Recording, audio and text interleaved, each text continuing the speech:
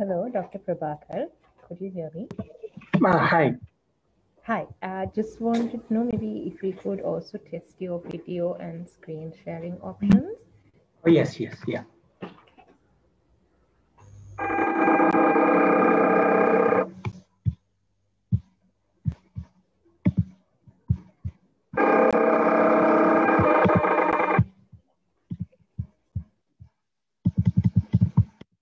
So are you able to see my screen now?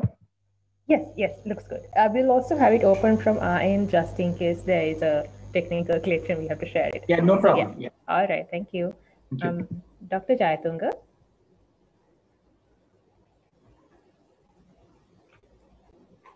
Hi, Good afternoon. Hi, Dr. Jayatunga. Okay, fine. Everything looks good. Just to let everyone know, thank you for joining, and just a few regular housekeeping rules for the day. We have one of our Google forms out for registrations. I will drop it in the chat. If everyone could kindly fill that out, it would be great so we get an understanding of who's in the room with us. Furthermore, it would be great if everyone could also rename yourselves to indicate your name and the country you're joining us from, so that we could better prepare for the breakout groups. Thank you.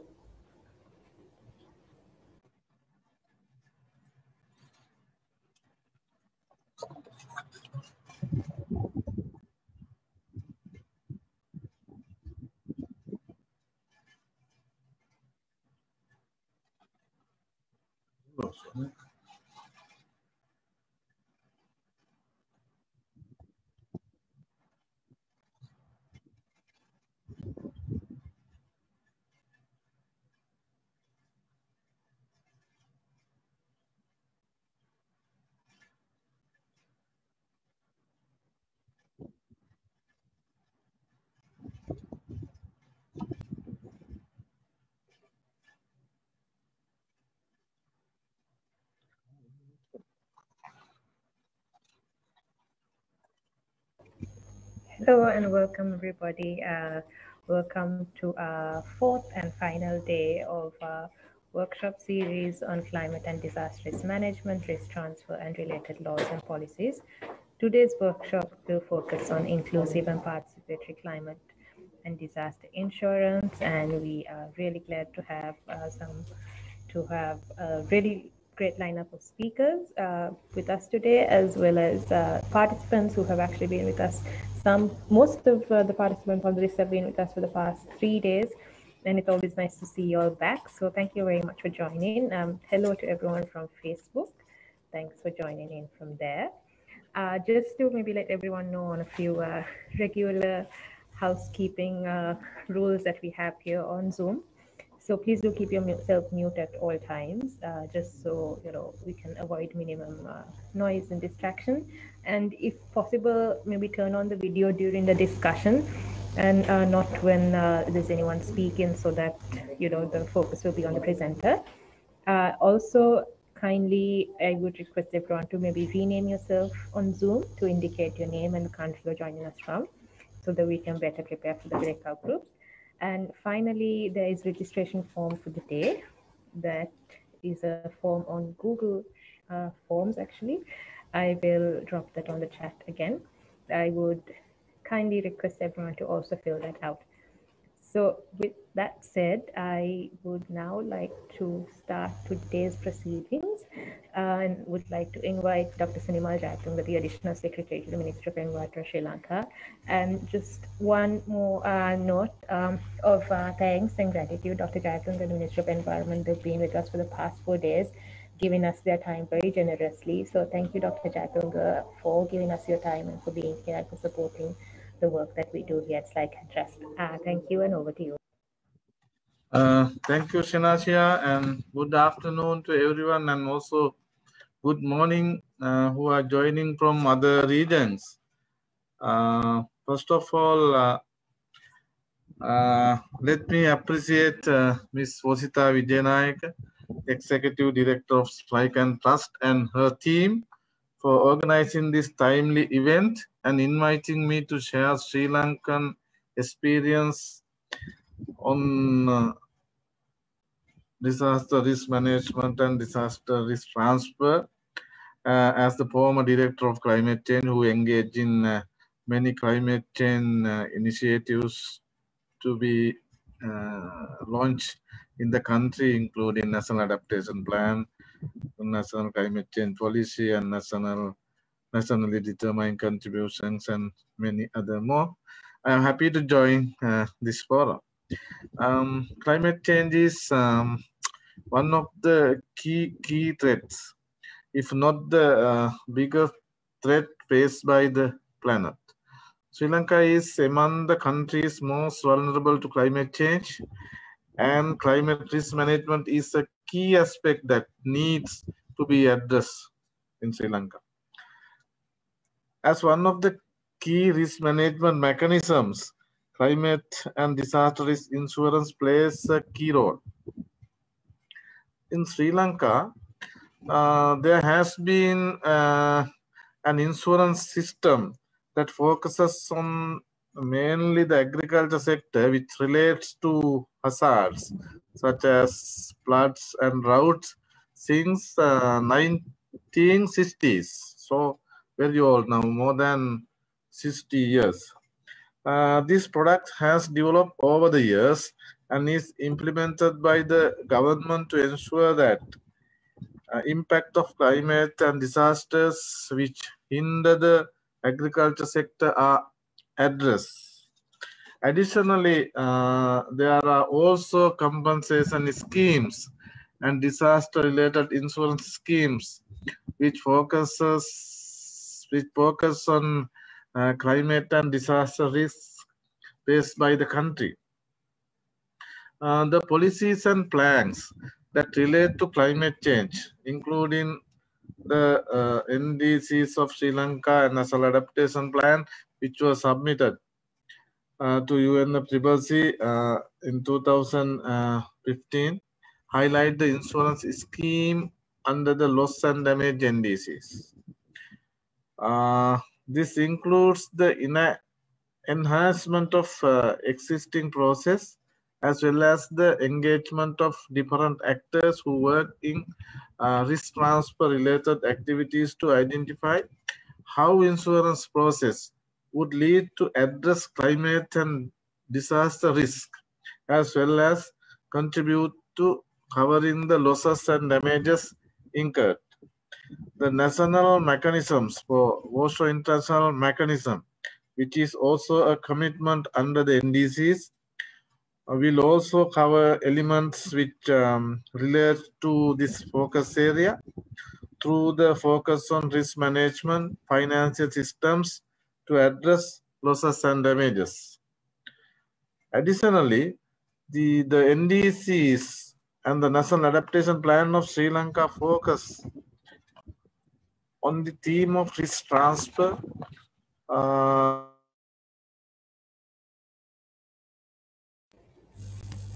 Dr. Jayatanga? Yeah, hello? Okay, yes, now we can hear you. Okay. Through the areas related to resilience building and the key elements related to inclusive risk management and transfer could be considered under the multi-stakeholder initiatives. Hello? Yes, Dr. Jackson, can hear you. Could be considered under the multi-stakeholder initiatives, which will be linked to the implementation of actions related to nationally determined contributions and the National Adaptation Plan of Sri Lanka. However, there is space for scaling up the activities. The crop insurance as well as the disaster relief provided are due to the aggravating losses and damages in need of being increased. This would need multi-actor actions which will help the process to be scaled up and effectively implemented. The government, the private sector, civil society organizations, communities infected by climate change impacts, including youth and women, need to be engaged in identifying the needs to be addressed, the designing of products, as well as decision making related to addressing climate and disaster risks. This would contribute to making the solutions offered to be owned by the communities who are facing the strong impacts of climate change, whose livelihoods are badly impacted, as well as those who need to play a vital role in delivering solutions to reduce disaster risk and risk transfer. In this respect, we need to also improve the capacity and technical expertise of all actors.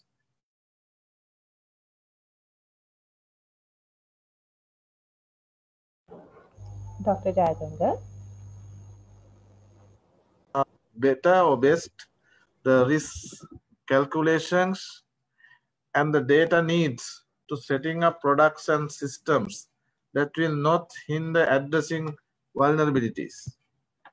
Systems that take into consideration these aspects will contribute towards the development process of a country and reduce the existing vulnerabilities and risks.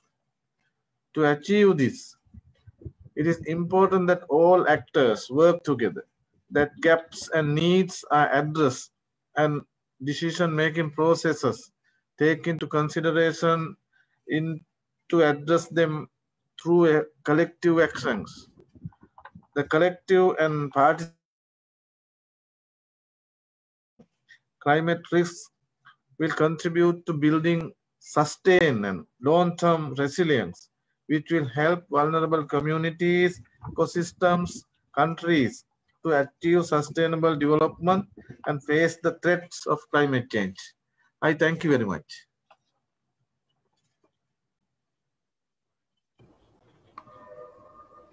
Thank you very much, Dr. Jayatanga, and thank you once again to the Ministry of Environment of Sri Lanka for being an active party, contributor, and also for supporting our work through and through, and especially it's been a very good start for the year. So thank you, Dr. Jayatanga. Dr. Jayatanga is the Additional Secretary to the Ministry of Environment of Sri Lanka. So thank you once again for your time. So moving on to our second, and just to let everyone know, just again repeaters of my housekeeping rules for today. So please do rename yourself on Zoom if possible to indicate your name and the country you're joining us from. So this will better help us prepare for the breakout groups.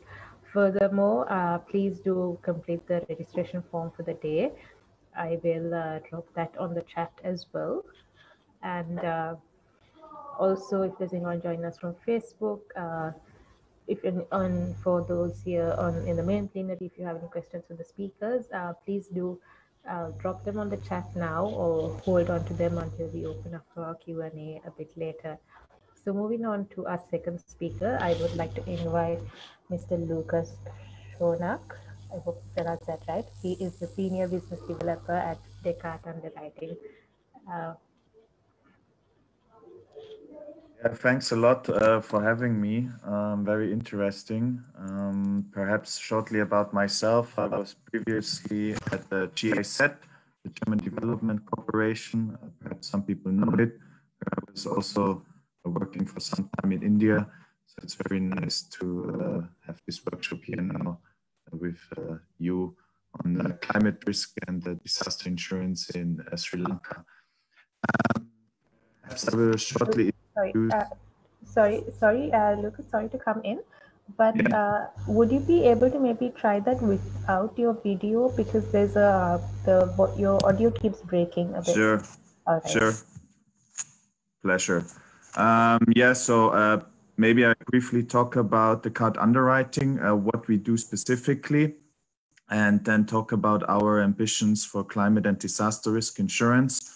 So the CARD underwriting is a managing general agency which has the goal to support governments and companies the business sector really to increase their climate and disaster resilience with very, I would say, AI-driven risk modeling approaches and parametric insurance in particular. So parametric insurance, it was something that was born out of the development context, as we may all know. It basically covers an event instead of the traditional damages on the ground. It just basically estimates it, and the precise you do the work up front, the better your modeling is, the more accurate the payouts will be for what the people need on the ground in the end. So obviously there is always quite some basis risk involved, that a payout in case of a cyclone or in case of a tsunami may be too large or too low. But this is a sort of part of the package, I would say, with parametric insurance. Perhaps what's interesting is that obviously 2020 was quite an unprecedented market phase due to, on one side, COVID, but also because the insurance market has experienced quite hardening, which means that less and less capital is available for risk transfers, which means that in the end, a lot of companies or entities that are looking for insurance capacity are no longer able to afford it or to even have access to insurance capacity. So what, for example, we have experienced in the US a lot or in Europe was that many players basically have reduced their capacity, and then companies from one day to the other learned about that, okay, instead of 30 million for hurricane, for example, we only have 5 million in insurance capacity. And that obviously fosters quite a protection gap and is quite an issue of underinsurance. And from what I understand, this trend is less common right now in Asia, so where the market hardening is not that tough as compared to Europe or the US. But still, I think that some of the lessons we learned from this can be also applied to risk transfer management and disaster management in the development context. And the main lesson, which I would basically like to share, is really that with parametric insurance and traditional insurance in a combination, that there can be a very, very good benefit for all players involved. There can be nice win-to-win situations. It always depends on a case by case, of course. But what we really experienced is that when companies are facing lack in protection, underinsurance, for example, as I mentioned, hurricanes, cyclones, then a parametric insurance can scoop in very well. We can, for example, cover a certain shortfall of capacity, where we say, for example, okay, a certain company in Sri Lanka needs more capacity above the 5 million, perhaps, that the traditional insurer has given them. And that's something where parametric insurance can then really tailor something very specifically to the needs of the respective company or the respective government. And that's a bit of what we are trying to do at Descartes Underwriting, to find proper solutions for very hard to insure risks.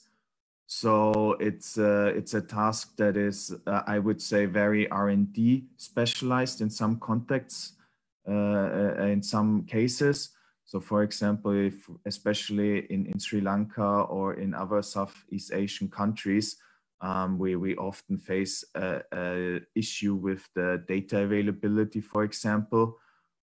This is something where satellite data can help tremendously, and we usually rely a lot on satellite data to underwrite our policies. But of course, for example, for other things like monsoon, where satellites have a very hard time to capture floods through the clouds, we have to rely on weather stations. And such a weather station network is oftentimes quite underdeveloped in some parts of the world, I would say. So this is something where I think there can be still some improvement to to improve the access to insurance capacity, because when the technology is here, then parametric insurance and traditional capacities can work very well together to basically offer the best terms to governments and to businesses in certain parts of the world, which may face some issues right now to secure the much wanted insurance capacity. And that's just a brief scope from my side. I hope I didn't break up during my little talk, but of course happy to looking forward to the discussion then. Thank you. Thank you very much, Mr. Lucas Shonat. He is the Senior Business Development at Descartes Underwriting. And now we move on to a presentation from Ms. Linda Siegel, who's actually been with us for the past 2 days as well, sharing her insights and knowledge on the topic. She is a PhD candidate at the University College of London Faculty of Laws. Ms. Siegel, while you turn on your mic and camera, I would also like to maybe request everyone once again who's taking part to kindly rename yourselves on Zoom if you haven't already, and also to complete the registration form that we have for the day. We have 19 respondents so far, and I think we have a few more to go. Shalini, will you be sharing Ms. Siegel's screen?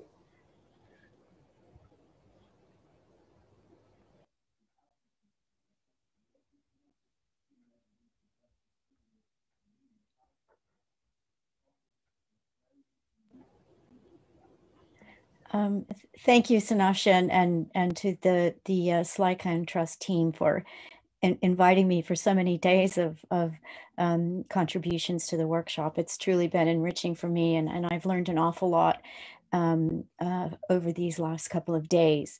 What I've been asked to do by the organizers is to give a snapshot of what financing looks like for loss and damage under the UNFCCC, the Climate Change Convention. And I believe this is not the right presentation.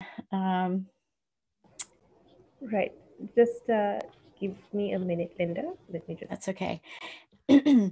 So what I will be doing is giving you a very quick overview of where finance. That's it. Great. Where loss and damage finance is under the UNFCCC convention, some specifics around timelines in looking at different financial instruments for addressing loss and damage. And because we're looking at insurance and participatory insurance models, I will do my best to bring in those two specific topics as we go forward. What I just wanted to do was give you a little bit of a sense of the level of detail that parties to the convention look at when they consider finance issues around loss and damage, and where the real work on detail happens.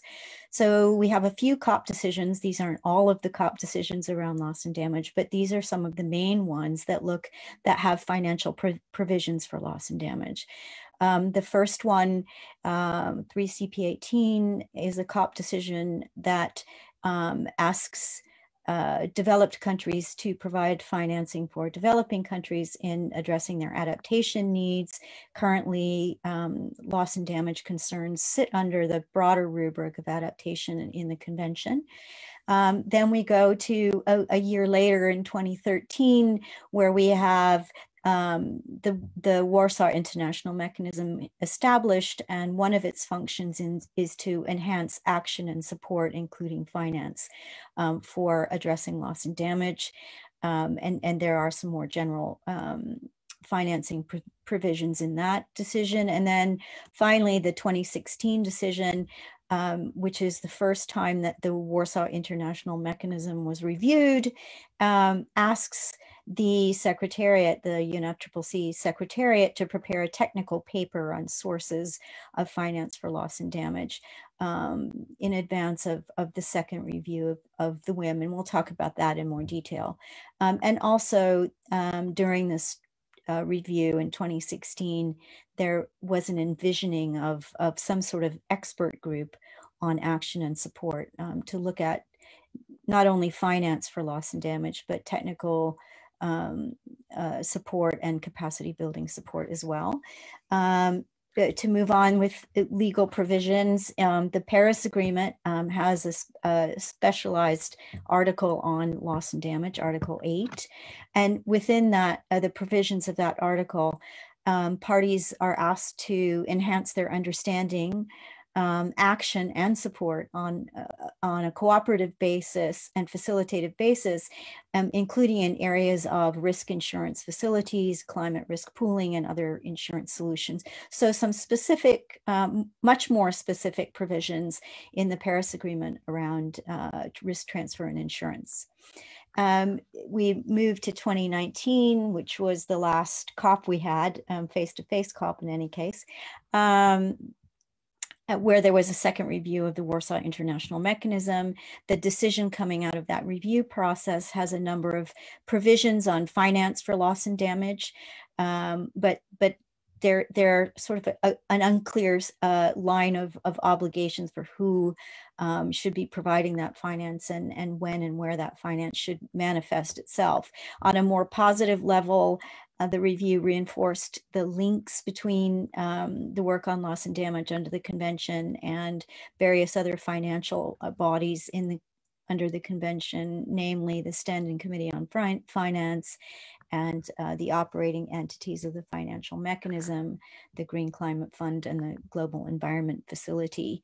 And finally, called for the establishment of a special expert group on action and support, and that expert group has formally been established and is in the process of becoming operationalized.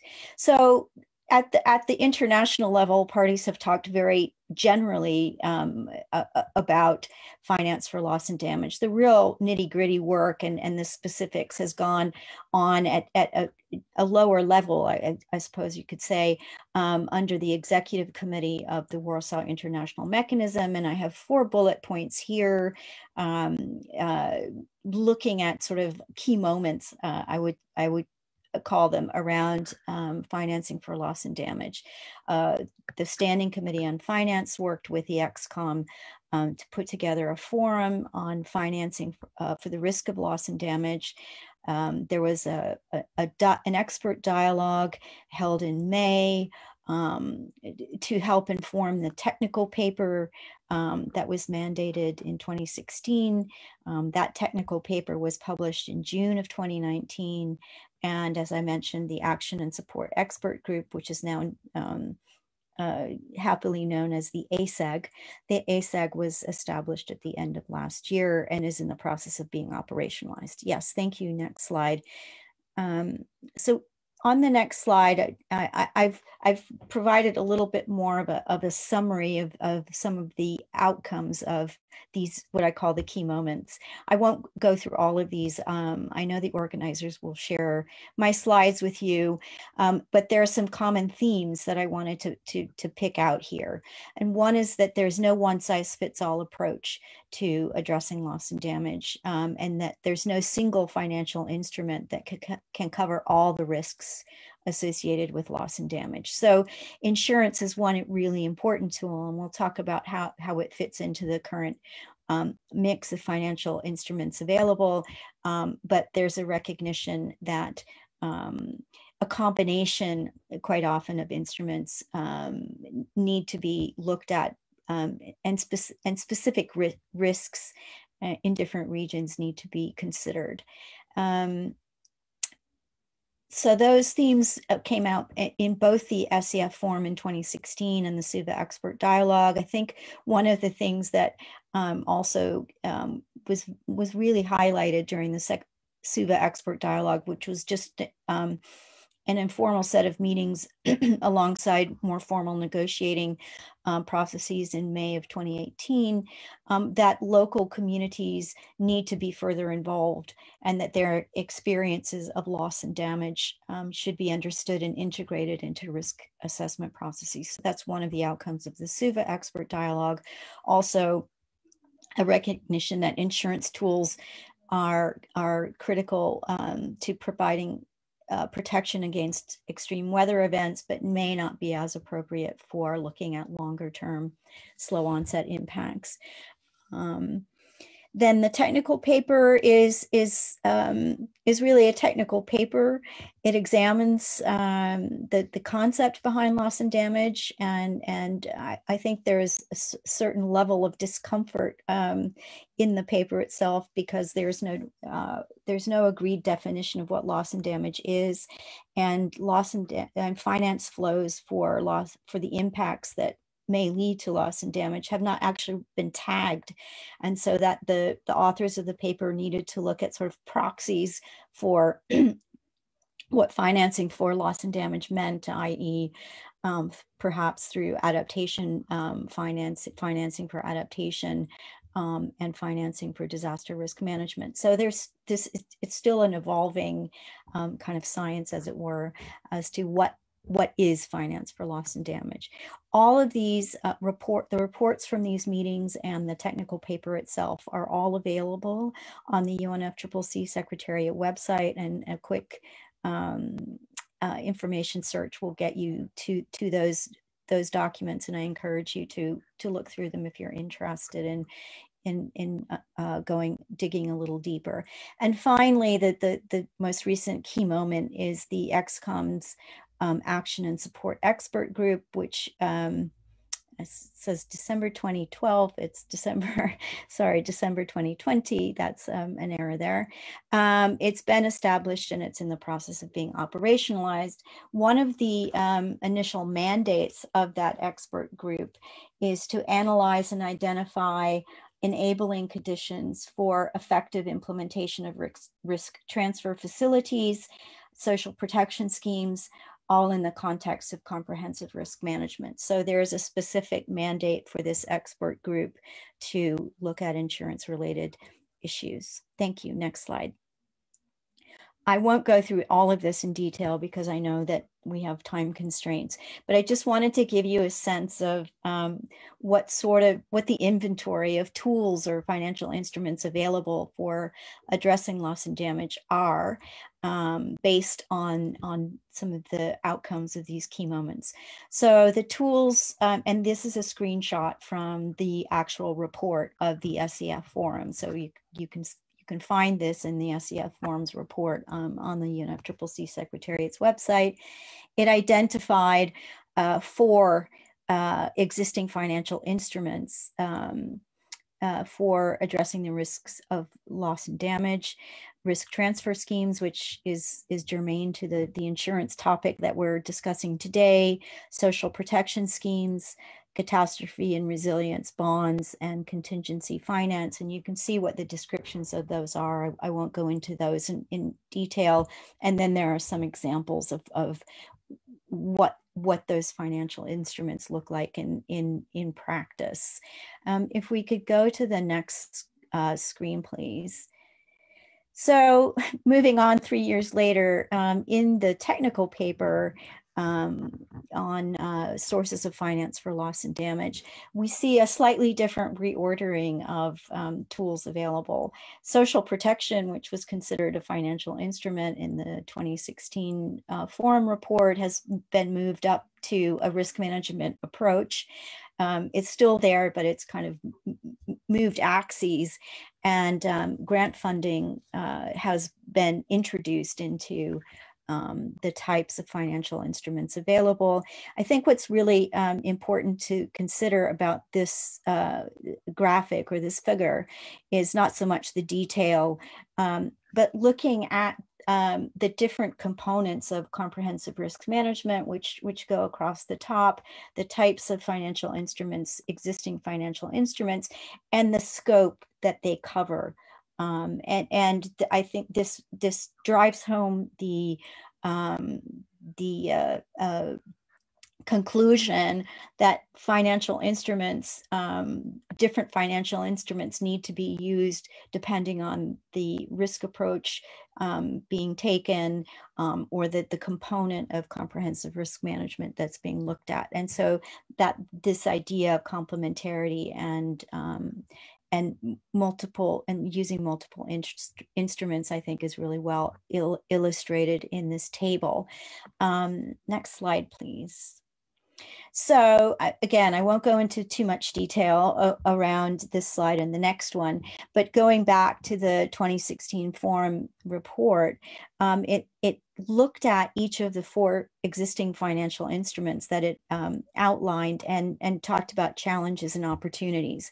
Because we're looking specifically at risk transfer instruments, including insurance, I'll briefly go through this top row. But for you to know, this is also part of the Forum report, and you can look at this in more detail at your leisure going forward.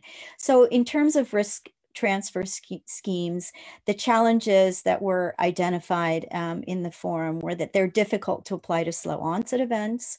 They're potentially less suitable for high frequency, low severity events, that insurance premiums can be a barrier for vulnerable countries. And certainly if you drill down into more vulnerable communities in those vulnerable countries, that's an issue.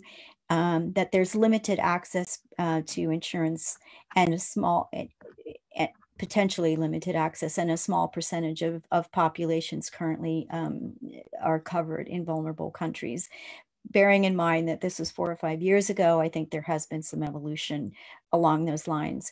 There are opportunities that risk transfer schemes are certainly suitable for sudden onset events, that index-based and parametric insurance, and Lucas just spoke about that and the opportunities there. Index-based insurance can reduce administrative costs and result in faster payouts, and that these risk transfer schemes can reduce some of the indirect effects of loss and damage by improving capacity to respond to losses. So that's just an example of the kind of analysis that is done in the 2016 Forum report around these 4 existing financial instruments. You can see, and yes, thank you. You can go to the next slide. Thank you. You can see that this is done for all 4. And then what I think is interesting is there are some cross-cutting challenges around lack of data, difficulty in forecasting and modeling, need for vulnerability and exposure information that's substantial and viable, and the need to embed the use of financial instruments into comprehensive risk management strategies. So there are some overall challenges and barriers there envisioned there. Okay, so what I'd like to do, and this is in my mind, the second component of what we're talking about today, is look at stakeholder participation as it has been envisioned in these key moments under the convention around financing for loss and damage. I again won't go into a huge amount of detail. These are issues that have been discussed over the 4 or 5 years that we've been looking at finance for loss and damage under the convention. I think the key takeaway, and my final reflections will focus on this, is that sustainable solutions require government and all relevant stakeholders to be engaged. There has been discussions about who these stakeholders are: public, private sector actors, local, national, regional, and international actors, organizations and governments, and certainly non-governmental organizations and local communities, and then also looking at who the beneficiaries of these approaches are. The different roles of some of the different actors have been discussed: the role of government, the role of financial institutions in the private sector, and where their skills and knowledge lies. the kind of bridging role that regional and international organizations can play, and then certainly the critical role of local communities in providing the kind of specific knowledge and experience required to actually tailor products that address potential losses and damages. I'm not going to go into too much detail about barriers, gaps, and challenges, but this list here primarily comes from the report on the SUBA expert dialogue, which was one of the key moments. The May 2018 SUBA expert dialogue goes through all of the components of comprehensive risk management and does a really good job of laying out where barriers, gaps, and challenges exist. A number of these in the list relate to participation, lack of awareness of risk at local levels, insufficient capacity to carry out comprehensive risk management approaches, the inclusion or lack thereof of vulnerable groups and local communities, the challenges around coordination amongst different levels of government, and certainly familiarity with insurance and affordability issues.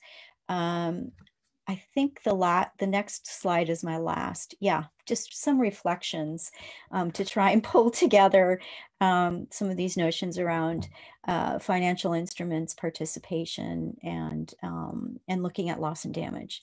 Financial tools to address loss and damage exist, but financial flows are not currently tagged as addressing loss and damage. They're tagged as addressing adaptation to impacts of climate change or dealing with disaster risk reduction or management. There are also gaps in the existing financial instruments, especially when it comes to financial tools for addressing slow onset events. And the level of participation in designing and implementing these tools may depend upon the level at which they are targeted. And usually the different levels range from a regional level to a local community level. In the interests, and this is my own personal view, in the interests of fairness, effectiveness, and sustainability, there is an argument, I believe, a very strong argument to be made for consistent and sustained participation at each stage of the rollout of financial tools for addressing loss and damage. And I'm a lawyer, so I want to just cap off this discussion with looking at how we can bolster that argument for full participation of all relevant stakeholders by looking at some of the key international principles that have been agreed amongst countries, financial and otherwise, that I think underlie this notion around participation when we are designing financial instruments to address loss and damage. Certainly there are human rights obligations that countries have to their own citizens. The UN Framework Convention, it has a number of principles that are relevant. This idea that everyone has a responsibility to address climate change, but there are different levels of capacity in doing so. So it's inclusive, but capacity levels need to be addressed, that specific needs and special circumstances of particularly vulnerable developing countries need to be given full consideration, and that we can't sit back and wait, and that we have to be proactive, precautionary about addressing climate change. The UN Environment Programme's financial initiative has developed a set of principles for sustainable insurance and responsible investment, which incorporate ideas around building awareness and full participation, and finally notions around prior informed consent, around international law around hazardous substances and the use of traditional knowledge, in particular around genetic resource manipulation, I think are also relevant to local community participation and their ability to make decisions around how their issues are addressed. That is all for me today.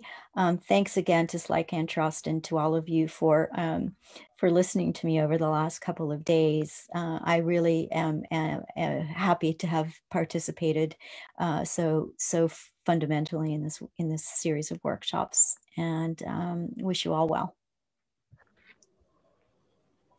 Thank you, Ms. Siegel, and thank you very much for, like you said, for being a part of this workshop series for the past few days. I think all of us have learned quite a bit from your presentations, and the experience sharing has been nothing but fantastic. So thank you once again to all of the speakers whom we've had with us so far, and also to joining us from Facebook. Hello, and thank you for joining. Just letting out a couple of reminders that we've been putting out for the past few days. We have a registration form on Google Forms that I've linked on chat. I would kindly request you to fill that up so we have an understanding of who's in the room. And you know, if you're connecting much later after this discussion, we could have a more focused group discussion with a smaller group perhaps. So please do, I would encourage all of you all to kindly fill that form out.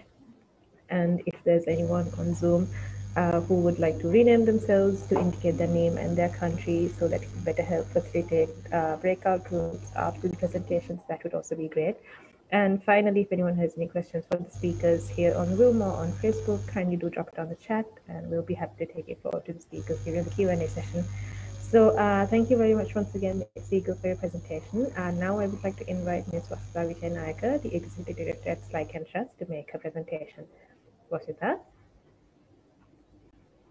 Hi, Sunny. I hope you can hear me. Yes. Would you hello, everyone. Yes, I'll share from my end, yes.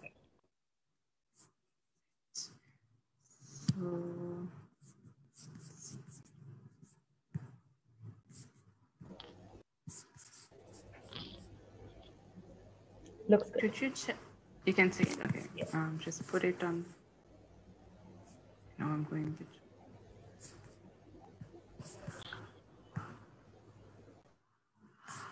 Is it on full screen or is it on? Not just yet. Why isn't this working? Just give me a second. Maybe I should close this and then. If it's easy, you can do it as well, but I'd rather do it from this end. Sure. As long as you can see it, it's not working, is it? Let me do that.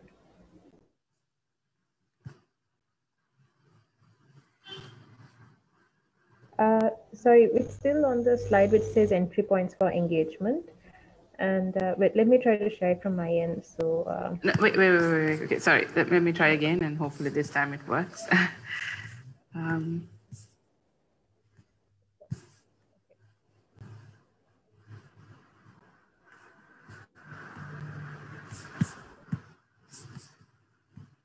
Okay, can you see it now?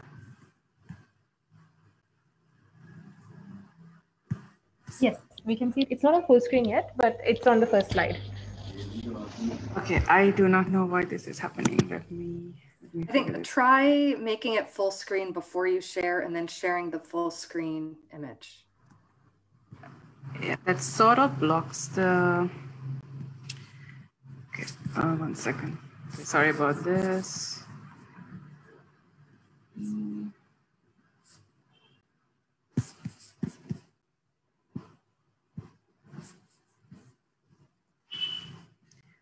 That actually, so maybe Seni, you should try from your end, because if I put it full screen, I can't go back to the. All right. Okay. Just give me a second. Sorry.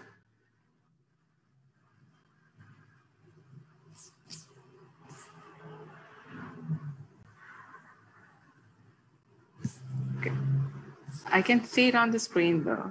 If you could go to the next slide, we can start from there. Yes, I'm sharing it. Oh, thank you, Dennis. So I'm skipping a few slides because Linda made a very comprehensive presentation. I do not think I need to go through the first and second slides of the presentation. So what I will be speaking about is how a risk transfer mechanism, specifically climate and disaster insurance, could be inclusive and participatory. And I do not know whether everyone sees boxes in the middle of the slide. Does everyone see boxes in the middle of the slide, or is it just me? There's just one on top, yes. Okay, why is this happening? All right, okay, I'll just keep talking and I hope everyone can see The box should be gone now. Right, okay, thank you.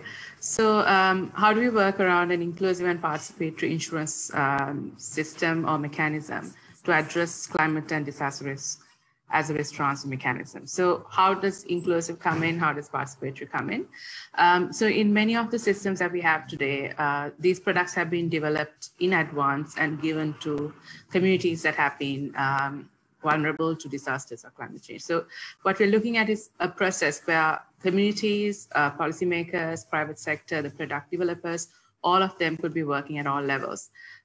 So inclusive could be in the sense of having specific vulnerabilities addressed, gender responsive and sensitive products being developed, then data collection being participatory, and also having different elements of social, economic, and environmental indicators that are included. And then participatory also interconnects with this very much. So inclusive part comes in participation where youth, women, different actors such as the government, the private sector, technical experts come together to develop these products that would be benefiting the communities and other parties that are vulnerable to climate change. So how does this help? Participation and inclusion increases the ownership of a product. It addresses the actual risks that are at the ground level, because when you're collecting data, if you're talking to the communities, you know the actual risk that they are facing. And then also the awareness is being increased in an actors group that work together. And also it builds trust. So some of the work that we do as SLYCAN Trust, we work on research and policy actions or interventions that we do, which focus on risk management related to climate change, as well as resilience building.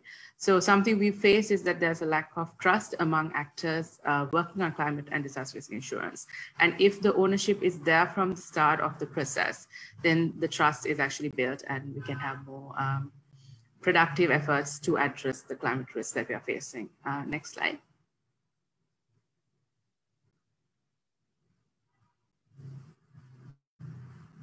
Dennis.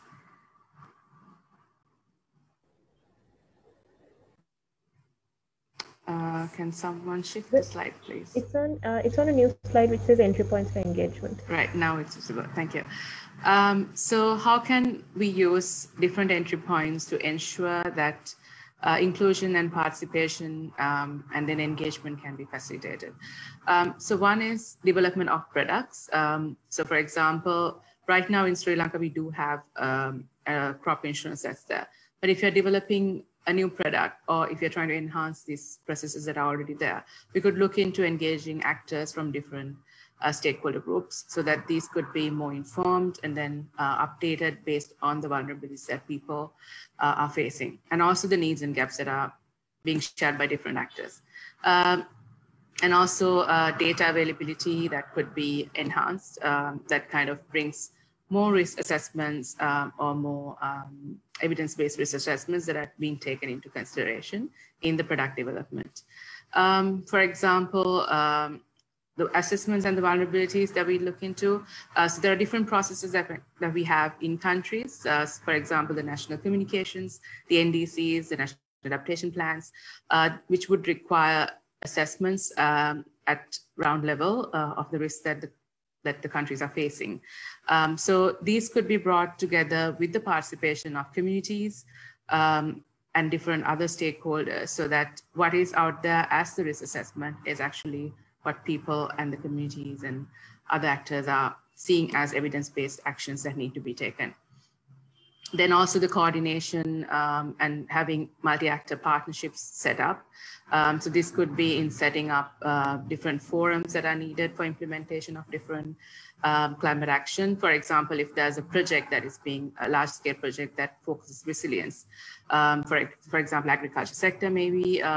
So in that instance, you could form a coordination mechanism that would contribute to risk transfer mechanisms. Similarly, if it's about NDCs or NAPs, there are suggestions that would include the stakeholders to be involved and engaged in a manner that is sharing of information, knowledge, and technical expertise. So these could be taken as entry points to develop inclusive and participatory processes. If we go to the next slide. So I kind of wanted to highlight the enabling factors of policy and regulation that comes to play a role in the decision-making part, as well as the inclusion and accountability and the participation which goes into the insurance and participatory insurance mechanisms being developed. So how can multi-actor partnerships work?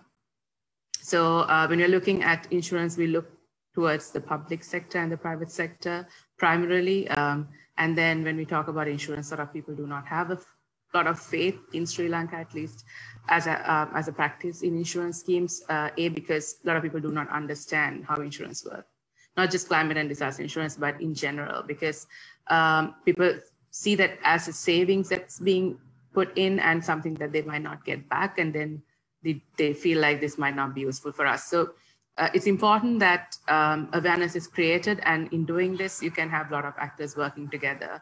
And then also the capacity building that could work to make sure that the ownership is increased, the partnerships are stronger, and the effects of risk transfer mechanisms are more effective. So civil society organizations can work on this, bringing the evidence from the ground, community-based organizations working with the communities on the ground to ensure the data is actually what we would like to address, the risks that are actually on the ground. And then also the private sector working with all the other actors so that the product that's developed is from the start ensured as something that could be owned by all parties, not necessarily as a product for sale. So the benefits actually go to the communities and address the risks and the vulnerabilities that need to be addressed.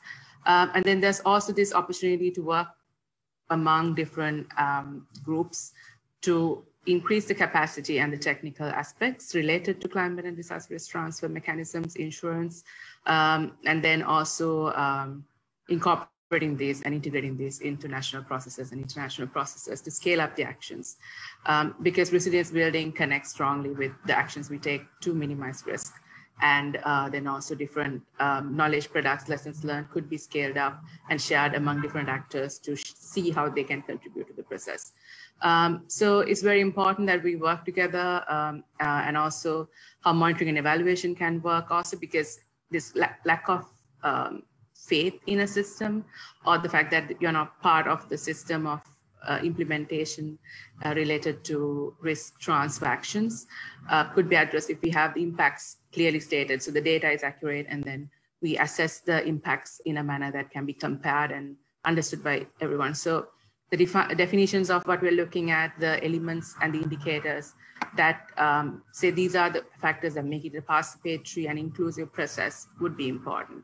And that would help everyone to be included in all levels of the process, formulation, implementation, and monitoring and evaluation. And then also see it in the sense of implementation plus policy and research related actions. So yes, I have a bit of information that I would like to share on SLYCAN trust work as well, if we quickly go to the next slide. So we have been doing work on different aspects related to risk management and risk transfer, and specifically on climate and disaster risk insurance financing as well. So we have our knowledge hub where you would find these publications. And we also have a project that's ongoing on climate and disaster risk financing. Some of the outputs that we have are regional outputs, because we worked recently on a regional and comparative research related to NDCs on Bangladesh, Sri Lanka, and Nepal, where we are looking into what kind of gaps and needs exist for the implementation of NDCs. And this relates to loss and damage as well. And then capacity gaps, engagement of stakeholders, outreach and awareness, and data needs, research needs. These were highlighted by all countries, and then and how we can address them through capacity building and technical expertise provision. And then we also have some of the products, the case studies that we've been doing on climate displacement, which has a component on risk as well. And then other policy briefs that relate to risk and also stakeholder engagement and inclusive actions. So finally, I would also like to add that risk transfer doesn't work only under the UNFCCC process, as Linda already highlighted. So seeing how the national processes and that connect to the international ones, and then the financial policies that relate to national development could all work in one, like a collective process is very important. Otherwise we'd be duplicating things, and that would hinder scaling up actions and would have things in silos. So that's one thing that has always been a point that has been highlighted, the coordination and the non-duplication of actions.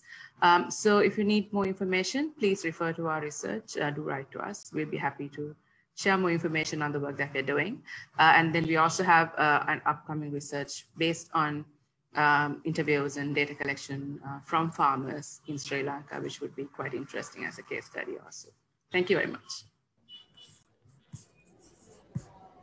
Thank you, Wasita, for your presentation, and thank you, Dennis, for stepping in to help us with some technical difficulties, which always happens during these sessions, no matter how many times we do it.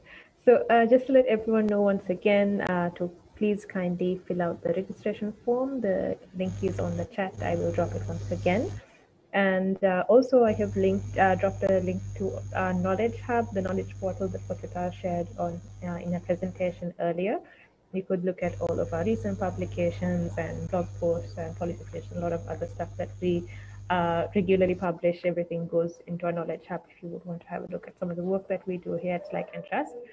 So for our next presentation, I would like to invite Dr. SVRK Prabhakar. He's the Research Manager and Senior Policy Researcher Adaptation in our group at the Institute for Global Environment Strategies. Dr. Prabhakar. Yeah, thank you very much for giving me this opportunity.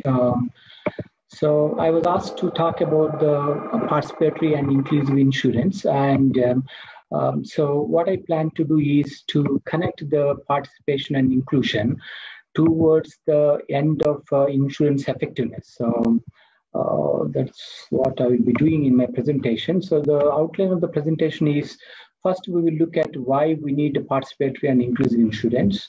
And thereafter, I'll be presenting some examples that are currently ongoing, to what extent we are able to allow participation and inclusiveness, and then derive some conclusions based on that.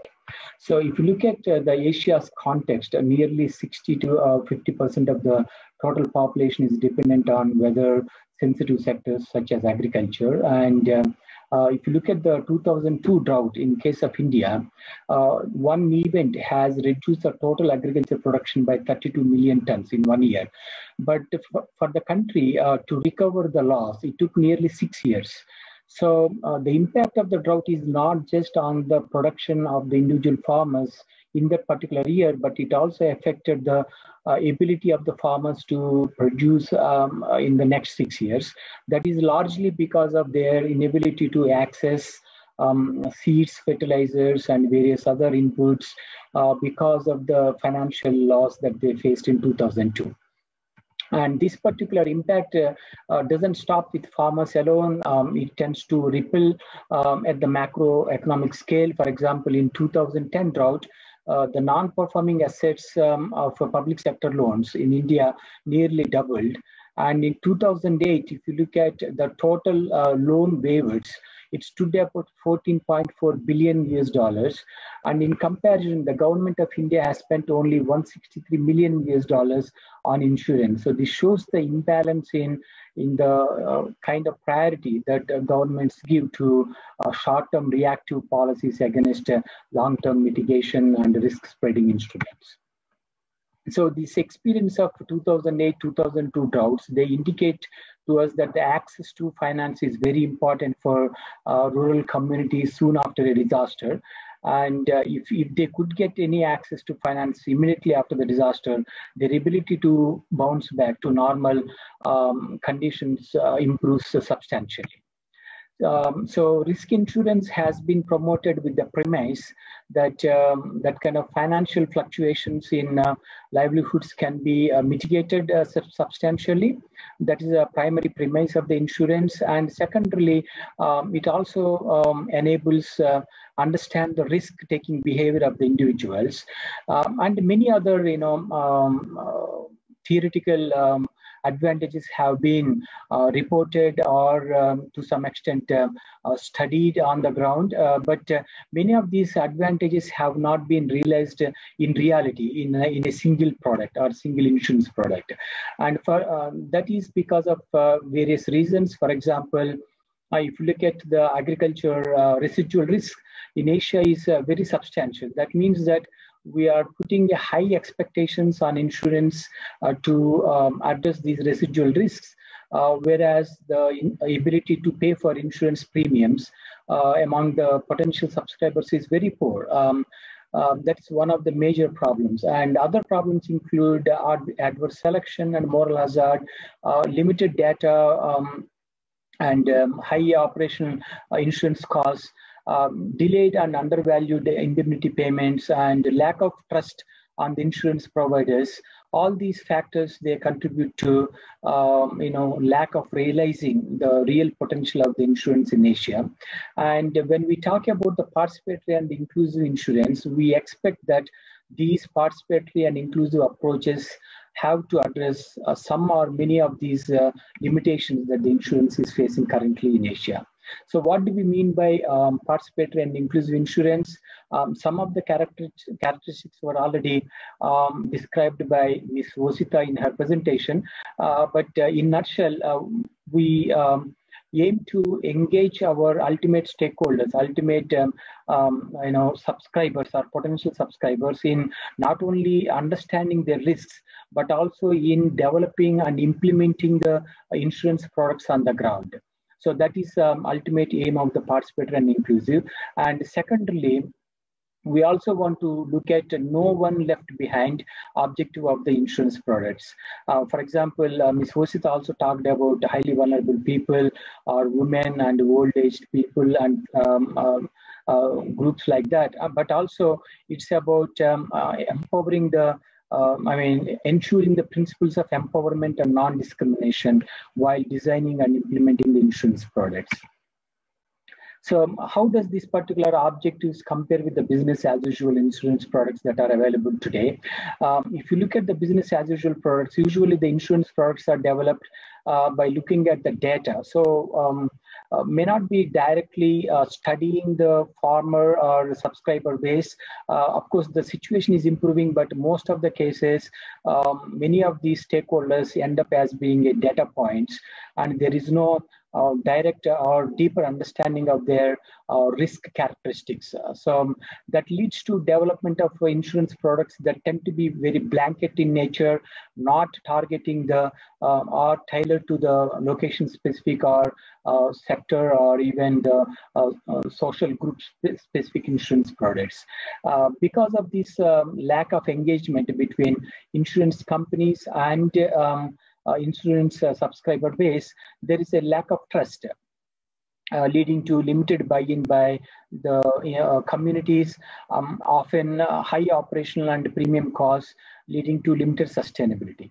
But if you superimpose the participatory scenario over this situation, the participatory and inclusive approaches tend to help trust building and understand the risk characteristics of the specific communities. That leads to development of insurance products that are highly localized and specialized in nature, tend to address moral hazard and adverse selection issues as well. But when it comes to the cost of the insurance, there is a balancing act that is happening here. For example, if you are talking about reaching maximum subscriber base, that is actually kind of reaching economies of scale, and you expect that insurance cost will go down. However, once you talk about localized and specialized insurance products, probably your economies of scale is not achieved. That means in those conditions, probably your insurance cost will be much higher or not affordable. But this particular negative effect of the participatory and inclusive insurance can be addressed by engaging the subscriber base in data collection and other activities that is happening because of the evolution or kind of innovations happening in the information technology and communication channels. So because of this, we are seeing a lot of innovation in product design because of our ability to participate or allow participation from the subscriber base. So I will not go into detail in this particular diagram, but you will see that by enhancing the participation of the subscriber base, we can enhance a lot of benefits that are given here. For example, risk awareness is increased, farm profitability is increased and things like that. But also you will also be addressing on the cost side of the insurance as well, leading to substantial reduction on the burden on the individuals, but also on the national exchequer as well. So from here onwards, I will talk about some examples. For example, in Philippines, when production cost insurance was implemented in a group setup, and farmers were allowed to visit each other's farms and allow each other to educate about the farming practices, a substantial reduction in the crop loss and the reduction in the crop inputs were reported, and it has led to really a reduction in the indemnity payments as well as reduction in the cost of production as well. So this is one small example of the potential of the participatory insurance that can bring to the overall scenario. In terms of the insurance costs, the go-to tool for the governments is to subsidize on the premium. It's very good approach if you have unlimited amount of resources and if you don't want to worry about the real cost of the risk, but that's not the case in many of the developing countries. And unfortunately, because of this heavy subsidy on the premium, we are not really educating farmers on the real cost of the risk that they are facing. So this particular limitation can be overcome by participatory and inclusive insurance. For example, the new products that are based on picture-based crop insurance being implemented in many parts of India and Africa. The examples, they indicate that there is a drastic reduction in the overhead costs, data collection costs, and also efficiency and accuracy in the damage assessment and the immediate payment of the indemnity. A lot of benefits that are happening just by engaging the farmers in data collection itself. And in case of Karnataka in India, the crop cutting experiments, many of you know, they are the primary source of information to collect the damage data from the crop. And by engaging the farmers using dedicated apps, the farmers are able to collect a precise, high accurate and frequent data collection, leading to quick payment of the indemnities as well as the highest precise risk assessment. Similarly, in Gujarat, in India, the digitization and many other stages of the livestock insurance has been put in subscribers that has been reported to have very good impact on the cost of the insurance as well as reach of the insurance as well. As I said earlier, the participatory and inclusive insurance will allow us to innovate substantially compared to the business as usual insurance. For example, there are examples where the group savings linked insurance schemes are implemented, where farmers they deposit money towards their savings accounts, but the interest earned on those deposits can be accounted for a part of their risk component of the insurance or a complete risk component of the insurance. So because of this, the willingness to engage in the insurance has increased because of the reduced burden, and the farmers don't feel that their money is completely lost in the event of no disaster years, which is problematic in areas where the disaster frequency is very low. But still, you need to have insurance to take care of the extreme events. Similarly, we are seeing examples slowly coming up, as in the case of the combination of the insurance with the payments of ecosystem services in a community level or a watershed level, in the upstream and downstream level.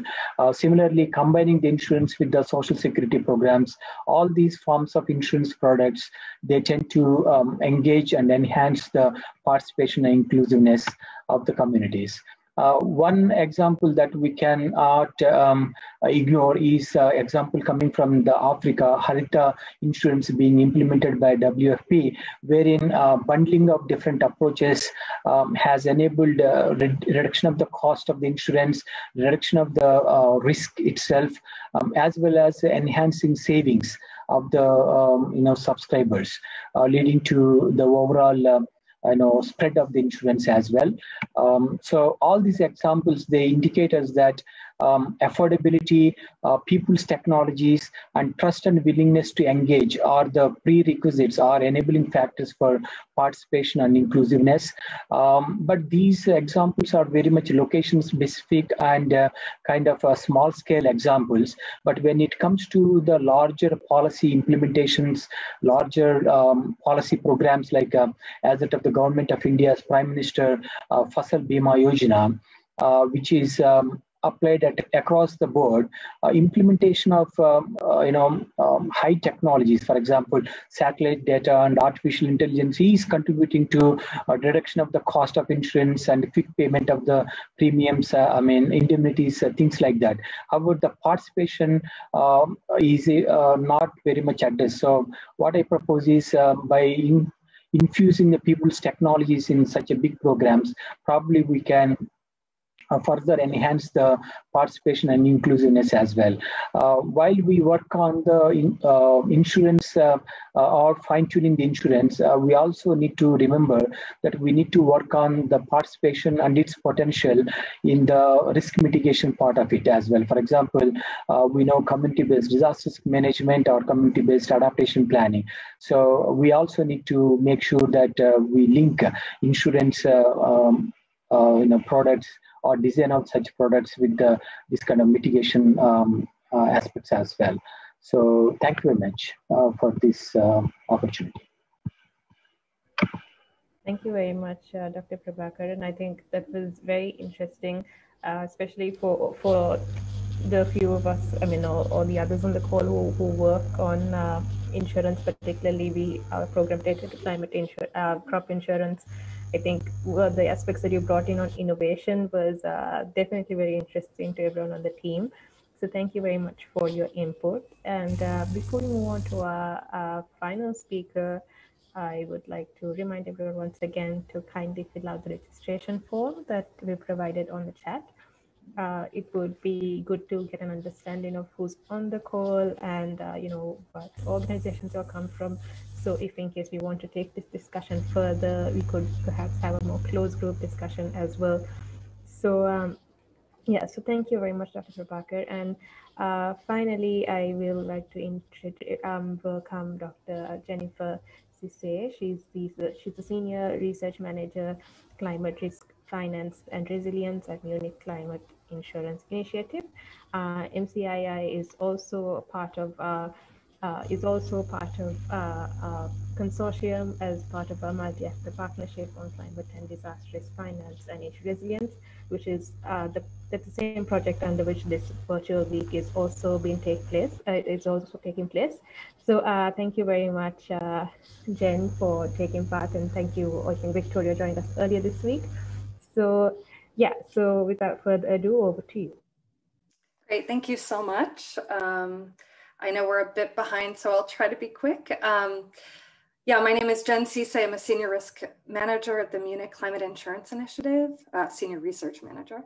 MCII is hosted by the UN University Institute for Environment and Human Security, and is really a think tank on climate change and insurance issues, including developing solutions for the risks posed by climate change for low-income and climate vulnerable people in the global south. So I'm really happy to be here with you today. Let's see if I can, there we go. I don't know, hopefully the video panel at the top will disappear in a second. So I wanted to start by briefly touching on some work that MCII did with the InsuResilience Global Partnership. Several years ago, this was work on what are called the pro-poor principles. And although I think the previous two speakers did a great job of highlighting what inclusion and participation mean for disaster risk finance, I thought I'd share these principles because they were developed through a participatory and inclusive process, and they were created to help incorporate a people-centered approach to CDRFI solutions. So as you'll see, these pro-poor principles of the InsuResilience Global Partnership provide a frame of reference for aligning partners and designing and implementing people-centered risk financing solutions. So the 5 principles are impact, quality, ownership, complementarity, and equity. So each of these 5 principles actually has a whole range of sub-principles. And on the previous slide, I shared a link to those principles so you can take a look for yourselves. But I did want to highlight a few of the sub-principles, which include focuses on promoting endogenous or local approaches and supporting demand-driven solutions, integrating gender frameworks and being inclusive and gender responsive, managing basis risk for parametric or index-based products, and monitoring, evaluating, and learning from activities and results following evidence-based decision-making. So these are some of the things that are hit on across many of the different principles. Particularly, I wanted to talk about the focus on evidence and knowledge and learning of lessons. So in the last year, I've spent a lot of my time at MCAI focused on something that we're calling the evidence roadmap. This is because there has been, I think, a lot of innovation, and the previous speaker really highlighted a lot of the different pilots and activities that are going on in the world around CDRFI. However, a lot of these new solutions have not been accompanied by adequate learning and evidence and documentation. So the evidence roadmap is really an initiative to take the current knowledge that we have, but maybe haven't shared widely enough within our community, as well as an understanding of work that is being currently done to identify the gaps and the needs for evidence and learning and knowledge moving forward, so that we can direct evidence investments and activities by donors and researchers and others working in this space. So the plan is to ensure that CDRFI efficiently and effectively supports vulnerable and exposed people, communities, and countries by building on knowledge of what works and what doesn't work, and how we can most effectively meet people's needs. So the evidence roadmap started with a kickoff workshop in the fall last year, and we have a workshop webpage, which is still available, where all of the videos of our different sessions can be found, and there's a link to that here. But we started by actually asking experts to help us write 5 different evidence briefs. Those evidence briefs covered microinsurance, mesoinsurance and aggregation, sovereign risk pools, macro policy solutions, which was actually co-written by our partners at SLYCAN Trust, and non-insurance DRF. So these evidence briefs were written by experts who knew the current knowledge and evidence in the field and captured that so that we could understand what do we know, what experiences have we had as an international community, and therefore to identify the gaps and needs for evidence moving forward. So this is one thing that I have been spending a lot of time on at MCAI, but I also wanted to briefly highlight a couple of the other projects that I'm involved in. One is the CREG Climate Risk Adaptation and Insurance in the Caribbean project. This project has been ongoing since 2011. And actually, I think Linda in her slides, one of them mentioned the Livelihood Protection Policy, or the LPP, which is a parametric extreme wind rainfall product that MCAI and CRIF and our partners were developed and were selling in the Caribbean. And so since this project has been ongoing for quite some time, actually MCAI has learned a lot of lessons about what works and what doesn't work so well, and where organizations need to focus their efforts. So we published this 20 lessons learned document late last year, and that's available at this link and on our website. Themes for these lessons learned include managing expectations, issues around product design, market development, and engagement for sustainability. So MCAI really built on these lessons with our new project in the Pacific. MCAI is implementing PCAP with the UNDP and UNCDF in the Pacific, starting in Fiji and Vanuatu. And this is a new project. It just was launched in December. So our work revolves around 4 work streams. One is enabling policy and regulations, 2, open digital payment ecosystems, 3, inclusive innovation, and 4, consumer empowerment. So as I mentioned, these work streams are really building on the lessons we learned from the Caribbean and from others working in this space to make sure that policies are designed to meet the needs of people, that our distribution and payout channels are effective, and that consumers have the information they need to be able to integrate disaster risk finance into their disaster risk management planning. So specifically, in order to make sure that this work is inclusive, we are engaging right now in a lot of different things, such as demand and supply assessments, risk assessments, consultations with the government and other stakeholders, including potential clients. And we're really hoping to look at hybrid and bundled insurance solutions, hybrid solutions being solutions that pair parametric insurance with indemnity insurance so that you can get the quick payouts from a parametric product, but also have the security of an indemnity insurance product. And bundled solutions that pair, for example, insurance with savings, as was discussed by the previous speaker, or with agricultural inputs. There are a lot of different options to consider that may meet the needs of clients better or less well, as well as non-insurance financial solutions. So that's all I had. I'm really happy to speak about any of these in more detail or to discuss our work on the MAPS project with SLYCAN Trust and other partners. So thank you for the opportunity.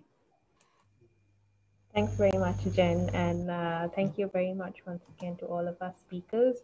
We will be changing up the agenda just a bit to make it more interactive, I think, because the input that we received so far has been fantastic. So I'm just going to come back with my registration form announcement. The link to the Google form is on the chat. Kindly do fill that in so that we have an understanding of who's in the room. Also, maybe just to get the just to get the interactive session started, I am opening up a Mentimeter. The code to the Menti is on the chat as well. So you should be able to log on to menti.com and use the code 470582.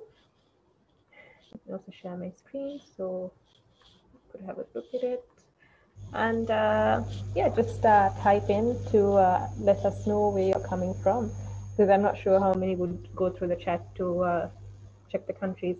So you have a participant from France, Sri Lanka, we are from Sri Lanka, Japan, Trinidad and Tobago, that's 4, that's 3 continents. Germany, I did see some participants from the African continent as well. We have a participant from the UK.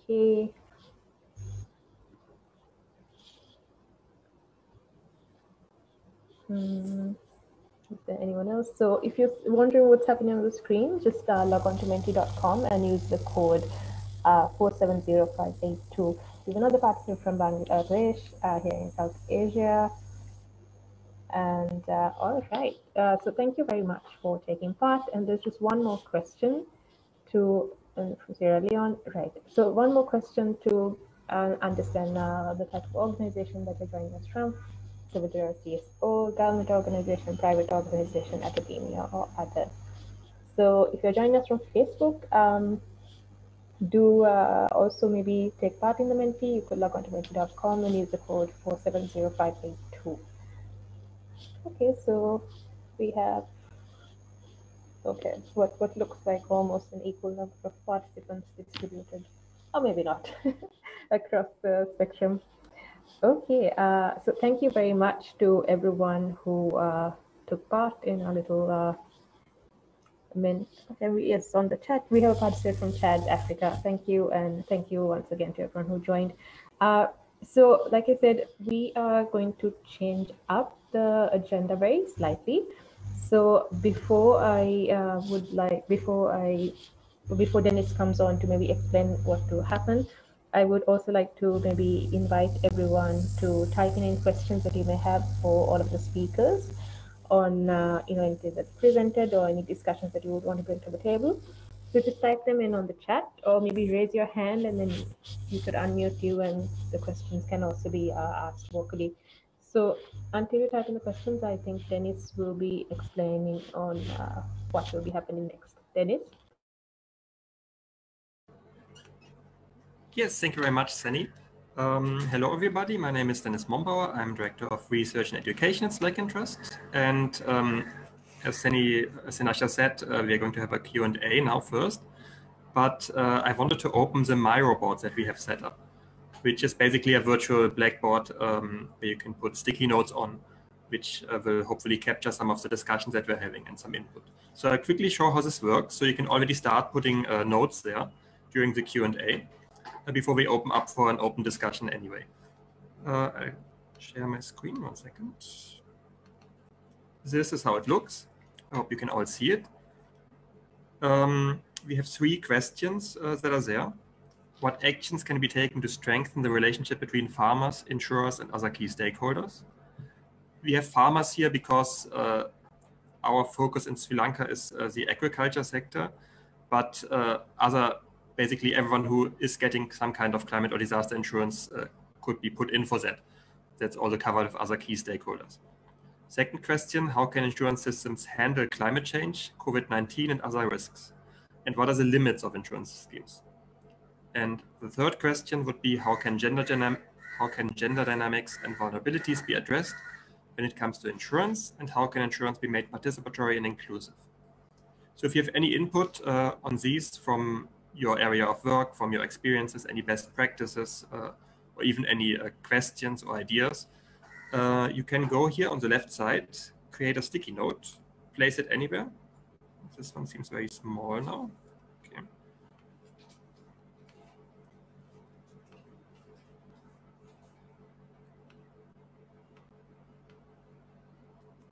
All right, I think I have changed some setting. Maybe someone from our team can quickly create a sticky note to show how it looks. Okay, very interesting. All right, we'll try to fix this because I think they're all very small now, the sticky notes that we're creating. We have to zoom in quite a lot. Usually they are a bit bigger than that. I will try to fix it, but basically you click on this, create a sticky note, put it somewhere, and then you can write in it anything, any input you would want to provide. Okay, I will check this technical issue. And in the meantime, we can go to the Q&A. Thank you. Thanks very much, Dennis. And also maybe if we could link the Miro board on the chat, I think while the Q&A is going on, hopefully without participants being too distracted. Oh yeah, sorry, Dennis has already linked it on the chat. So without our participants being too distracted, you could maybe multitask a bit here. So so just to open up Q&A, I would like to, sorry, before the Q&A, I think it's time to take a picture. And since it's our last workshop of 4, it would be great if everyone could turn on their videos and we could take a big smiling picture.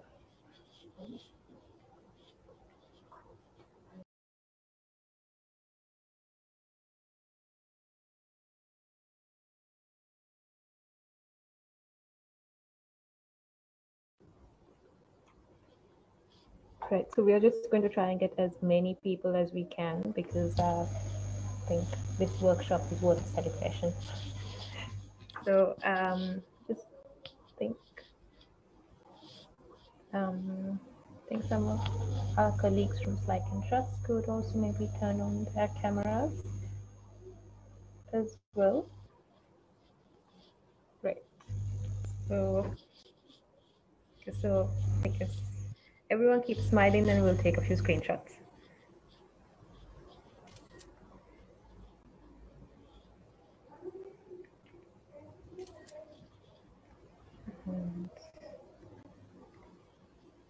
And also don't forget there's a page 2 if you're taking screenshots.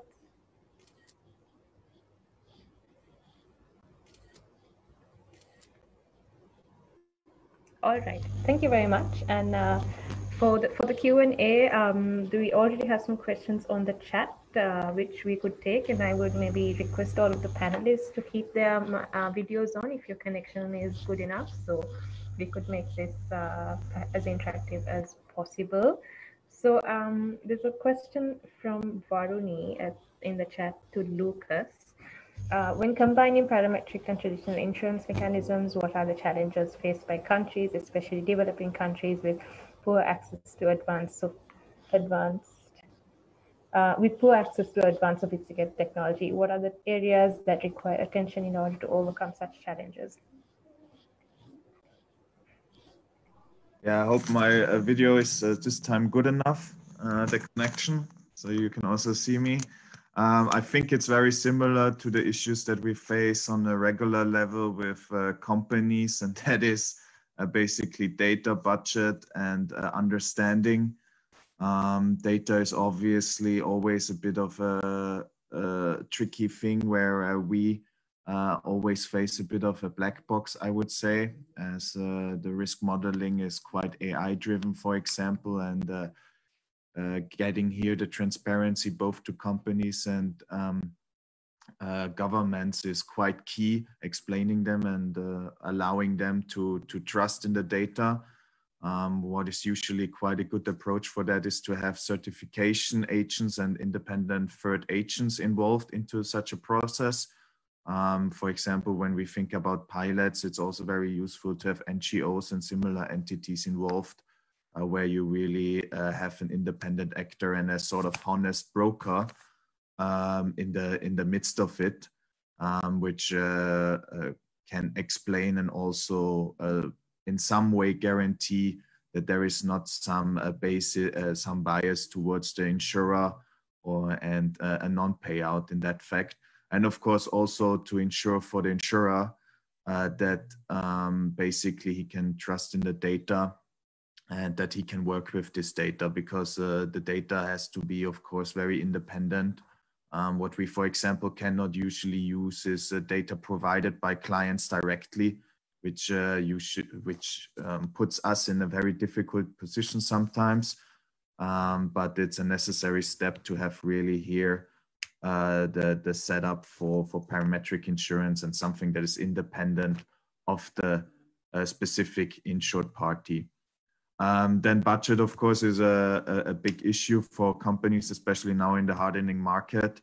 When you tell them that they have to spend some more money on insurance, it's always a bit of an issue. And I don't think it's any different with governments in that instance as well. Here, I think it's really the core prospect or the core aim that you manage to address the risks that put a dent into the governmental budget, which present really an issue. So for example, if it's crop, if it's hurricane or something similar, that you can really focus these risks and then work on them in a very tailored manner for this respective government or company, and not sort of try to diversify it too much with different perils, because that usually, at least with parametric insurance, only unnecessarily increases the price. Whereas, of course, with traditional insurance, they can then take these risks that may not be such a big issue, that are happening very infrequently, for example, or who have a very low damages. That's something that traditional insurance can cover very well then, whereas parametric might be suited for something else. And then the understanding, of course, is very key. I would say parametric insurance can be quite complex in some manner. And here is a lot of explaining needed. Here is a lot of interaction needed, of course, with different players and on different levels. And that is a key part of any company and any government, I think, in taking up parametric insurance, but also combining it with traditional insurance, because of course the goal itself is quite nice to combine parametric and traditional, but to really get a benefit out of it, they have to understand both products, and they have to understand how they can have a financial advantage getting out of it. and to get better risk coverage at the end of the day. So that's a bit in the short frame. I think there are a couple of other issues also in development countries that could be addressed. But from our experience, I think it's really data, budget, and then understanding, which is really key in that aspect. Thanks very much, Lucas. We have a question for Vasita and Varuni asks, you spoke of bringing different actors when developing a new product or when updating a product to ensure risk transfer mechanisms are more effective and inclusive. Despite such discussions, there are gaps in getting the community involved and ensuring gender inclusiveness in these processes. What are the practical ways to address such gaps? Right. Thank you, Sani. I think gender in itself is something that needs to be built capacity on, because we talk about it and then go into the ground level and then trying to implement. This becomes a more complicated aspect than talking about the topic. So one is like, there is an assumption that it's not gender responsive, the action, while talking about it at times, which might be not the case when we go to the ground level as well, because sometimes the community has, so there's an example of how there's an assumption that gender responsive actions are not there, but it could be that it's not formalized, but it exists in the system in a manner that's a practical and conservative way of doing things. So having an understanding of what really works where is important. And also finding potentially not formalized systems, but informal ways of engaging women and having a gender balanced approach, or even transformative and responsive actions that can be implemented would be important. So working in Sri Lanka, in some of the work that we realized is when we tick the farmer lists or the documentation on data related to agriculture, the land is usually attached to a male. So then there is this assumption that women are not involved in agriculture, but then on the ground, they're actually very much involved. So that's something that has been studied, how land issues and rights link with the inclusive and participatory insurance is something that has been questioned or brought into some discussions already. And also the recording systems, because when people go into a discussion, they assume the lead of the family is male, but then when we dig a bit deeper in how the household runs, some of the key decisions, long-term decisions, are made by women or in discussion between the two parties. So there's a bit more that we need to look into when we are taking actions and going deeper and finding these information, because in public forums, even in communities, sometimes the information wouldn't come out. So it has to be in a way that we talk with people who are from the community, who work with them, and see what works best to ensure that gender responsiveness and inclusion of women and girls are part of the process. But I feel like rather than me talking more about this, there might be case studies from other partners who would have experiences to share. So I'd like to request them to talk. Thanks, Vasita. I would also maybe like to pass this very question to the other panelists who would like to respond.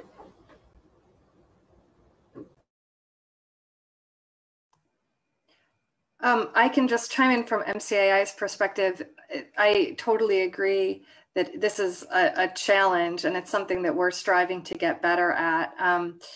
We do know that often risk transfer products are viewed as gender blind in a way, but that doesn't mean that the impacts of natural hazards or the impacts of finance are gender blind. So we are trying to make sure that we now, in our newer products and adding to our older products, make sure that we are asking potential clients about the different impacts of extreme weather events on girls, boys, men, and women in their communities, having an increased understanding of the livelihood differences. And also, I think a key thing that we're hoping to do more going forward is engaging local CSOs that explicitly work on gender and gender mainstreaming to make sure that we are asking the right questions in the right way to the right people, which can often be a challenge for people who are trying to design products from Europe to meet the needs of local communities. Thanks very much, Jen. Would any of the other panelists like to take this question? Or Dr. Prabhakar, I'm wondering, would you want to add to this? Yeah, not so much as a answer to the question, but I was wondering if there are any insurance products or even the contracts designed in such a way that the indemnity payments are made to the female members of the household. Because, usually what happens is we were doing some surveys in parts of India, and we were told that, her husband never told that he received an insurance payout. And because of that, they couldn't use the money especially meant for agriculture purpose. So this is a common complaint where women is not engaged in the household decisions. So one of the discussions were in the workshop we organized, that is it possible to, kind of design the contract such a way that the payments are made to the female household members. That could be one way to ensure that the responsible member of the household receives the payout. But that's a pretty much local issue. It doesn't necessarily need to be a big decision by corporations or even governments, I think. It's just a part of the small contractual design element, I think. Thanks very much, Dr. Prabhakar. And just while the questions are coming in, want to remind everybody that the Miro board is also buzzing with activity. I will just drop the link once again that Dennis had shared. So, please do also contribute to the board, so maybe we could take it forward in the discussion. So moving on with the questions. Sani, if you don't mind, I think what Dr. Prabhakar raised as an example is something important, because I think I've heard this being discussed in different forums as to how providing the compensation to women could ensure that the money or the finance is used in a way that would be long-term and not in one go, and there might be some sustainable aspects related to it. While I'm just being devil's advocate here, just putting it out.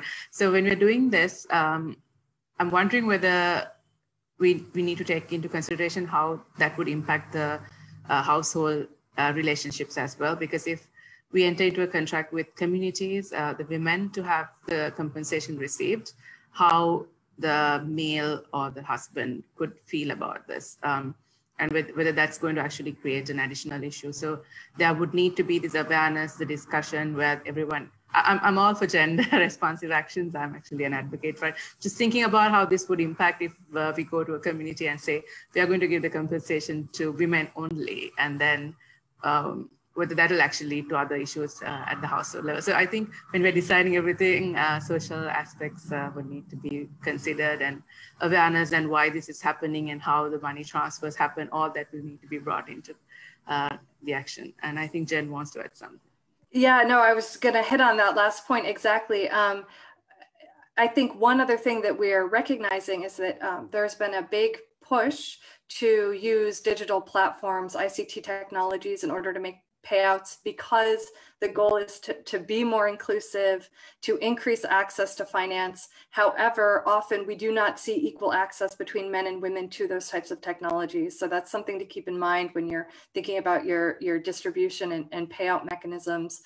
The other thing I would add is that, because I'm the evidence person, there's a lot of evidence that actually men are not likely to use cash transfers for vice goods. They actually usually do invest in the livelihoods of their families. And I'm sure this is context specific, but often the issue is that men's priorities may be in terms of production, whereas women's priorities may be in terms of other household needs.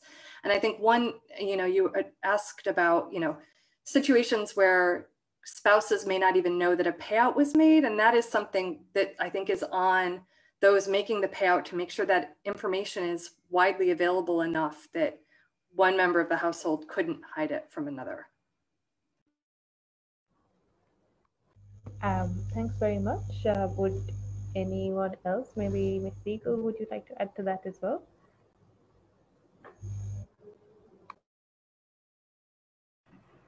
Thank you, Sanasha, and this is a fascinating conversation. I'm really an international law specialist, so some of the specifics around the evidence, which I find fascinating, is really not within my remit. But I'm happy to continue participating in the conversation. Thanks. Thanks very much. So I think there are a few more questions that maybe we could also take. Right. So sorry, where did we stop? So we spoke of the gaps, and yeah. So there is a question to Lucas from Vosita. What about when the client is in the country and the data that is available is a government-based data system? I think. Sorry, just to put it in context, I was referring to where the data was not supposed to be taken from the client. And I just want to check if the insurance system is for a country and the data available for the national level would be also a country. How does that work?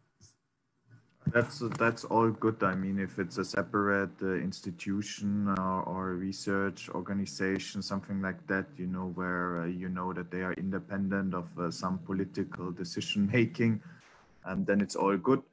In general, I think anyway that JICA, for example, or other organizations have a very, very good, provide very, very good data as well. So in the Asian context, so it's all fine. I think one just has to be careful to not fall into any traps here, but I don't see any limitation here really.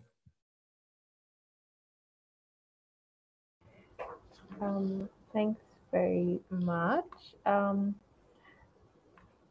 Sorry, there's a question from, for example, so we asked Dr. Prabhakar.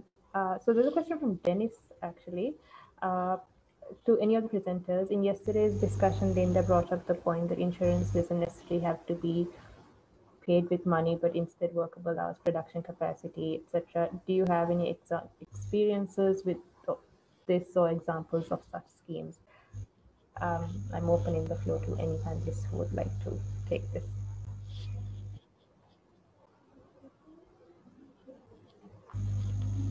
Okay, so maybe I'd like to put Dr. Prabhakar on the spot first. Okay. I think I already responded to the question there.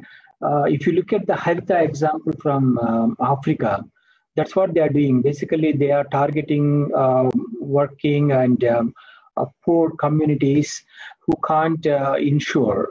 So what they are doing is, instead of asking for cash payments, they're asking to work for certain, infrastructure development project for 1 week in a month, or they can decide, how many number of days and hours they can work on the project, and that will contribute towards the premium payment. It has received a very good reviews, actually, the Harita project. I would suggest anybody interested in bundling approaches to read. It's a very good example. Thanks very much, Dr. Prabhakar. Jen? No, I was just going to mention that he had covered that example in his presentation. I would also just point out that most successful agricultural insurance schemes in the West are actually highly subsidized, and that in addition to having people provide time or labor to pay premiums, I think often successful agricultural insurance products have a high level of government support. Right.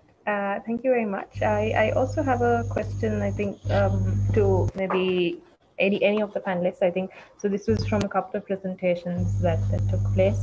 So I think when we looked at stakeholder engagement, especially at community level, there was this element of trust and like relationship or rapport building with authoritative bodies that was brought into discussion.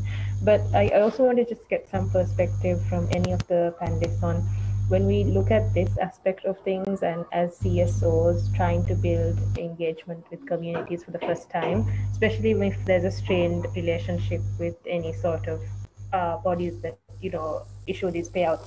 So what is the role as CSOs there, and like what do we bring to the table in order for, say, communities such as that to trust us and to help us continue the work there or to build engagement there? It's open to any panelist.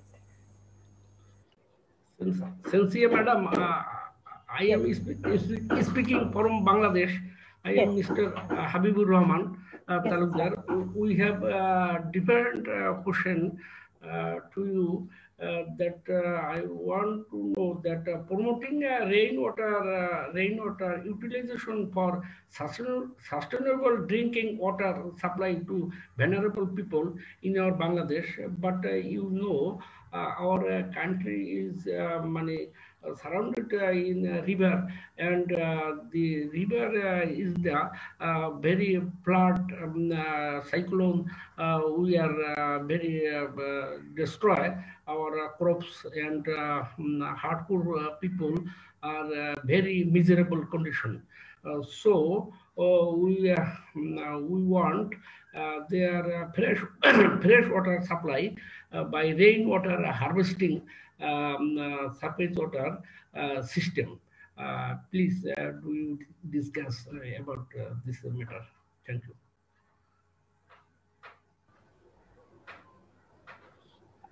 Sorry, Dr. Rahman, just to get an understanding of what exactly your question is. So you did speak of the access to, I think, water and like the rainwater harvesting systems, but maybe if you could perhaps clearly state what your question is, because I felt like there are a lot of components in that. We are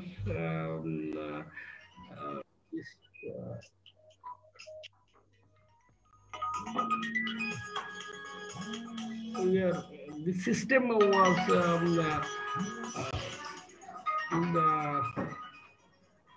in our country. The system is very okay. So maybe I think what we can do is perhaps add some examples from South Asia on. Sorry. Is perhaps maybe add some examples from South Asia on what. Sorry. Okay,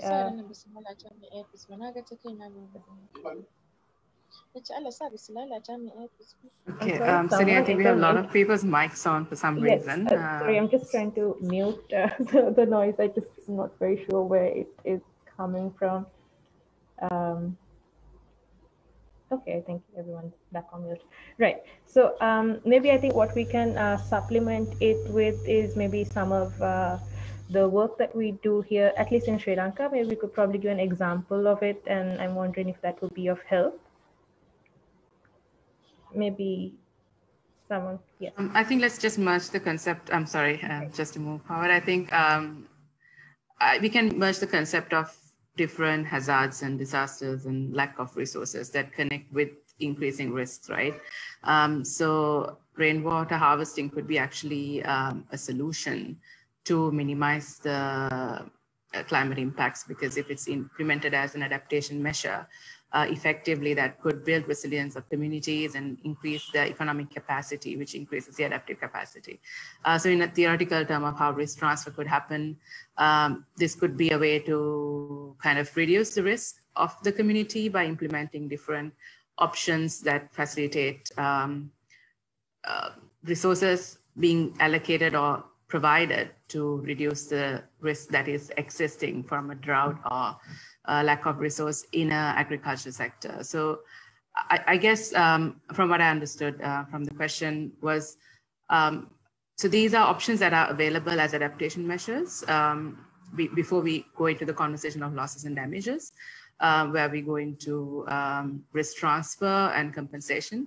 And also when we're doing the risk assessments, this could be a component that we take into consideration, because when we were doing for the national communications in Sri Lanka, the risk assessments, the adaptive capacity, the coping capacity could be increased by introducing projects that relate to community level or at district or national level, minimizing of risk of certain indicators like the availability of water or the economic value of the household being increased. So I think these need to be incorporated, and then based on the contribution that it makes for the risk to be reduced or increased through different factors and indicators, the risk transfer mechanisms can benefit. And then maybe we might have a lesser number of people or lesser amount of compensation that's requested because the resilience is increased from the existing infrastructure, such as practices of rainwater harvesting or reservoirs that are being set up, or any other thing that addresses the resource that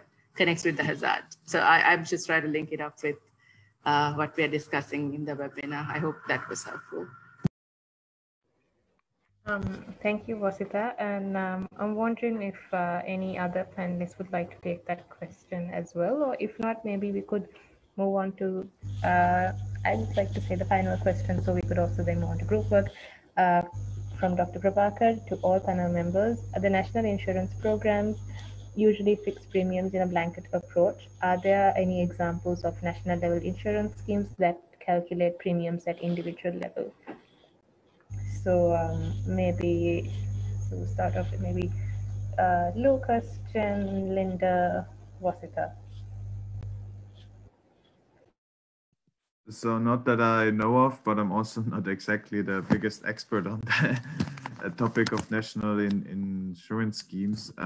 What I know from our work with African risk capacity and PCRIC is obviously that those countries, they are paying their own fair share of the premium. When it comes to really smallholder farmer national insurance schemes, I think if you want to involve parametric insurance, it would be quite doable to fix the premiums on sort of regional level data. So for example, that the county in the north has a higher premium than a country in the south. That would be very, very achievable, I think. And actually, I think one of the advantages of parametric insurance or integrating parametric insurance into such a national insurance scheme. So maybe just from my side. Thank you, Jen.